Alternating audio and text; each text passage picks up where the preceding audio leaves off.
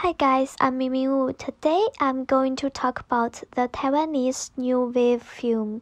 Firstly, its origin. Taiwanese New Wave film originated in 1982 and are closely related to Taiwan's history. Between 1895 and 1945, Taiwan was under Japanese colonial rule. During this period, Taiwan was modernized to a certain extent in terms of politics, economy, and culture. But when the Kuomintang government moved to the Taiwan, the ideological gap between the locals and the Taiwan immigrants caused some Taiwanese to miss the rule of the Japanese occupation period. Since 1949 means that people who migrate from mainland to Taiwan at that time, they could not communicate with their relatives in the mainland, or even cannot mention their hometown. Taiwan at that time is called the period the White Terror. Martial law was lifted until 30 years later. Taiwanese have been suppressed for too long time. We can see that Taiwan was separated in above two periods. There was a separation between the Taiwan immigrants and the aborigines of Taiwan, and another separation between the Taiwanese immigrants and their relatives who are in mainland.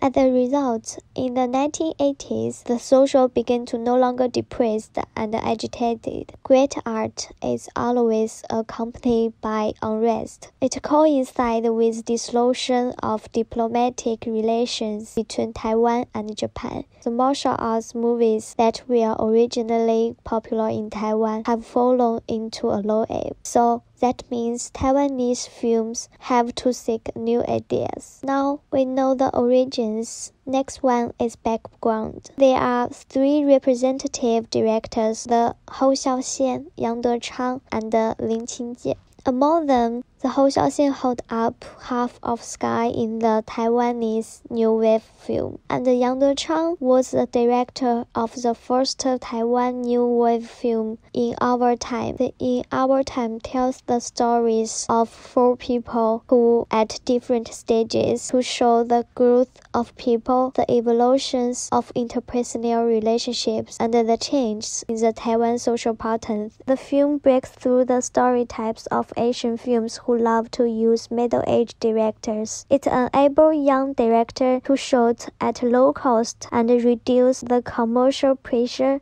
to exchange for the freedom of the creation. Taiwanese New Wave mainly around three themes. Number one is childhood eyes. It means individualized youth experiences. And number two is local roots. Local roots are historical local memories and unfamiliar cities. Number three is mirror of history. Mirror history is about tragedy under Japanese colonial. As mentioned above, the people who migrate from mainland to Taiwan are culturally separated from the aborigines of Taiwan. This created the first feature of the Taiwanese New Wave, which was mixture of Mandarin and Hokkien. The second feature is the long take. Taiwanese New Wave films are usually adapted from literature works, and there are as many as 52 literature works that have been adapted.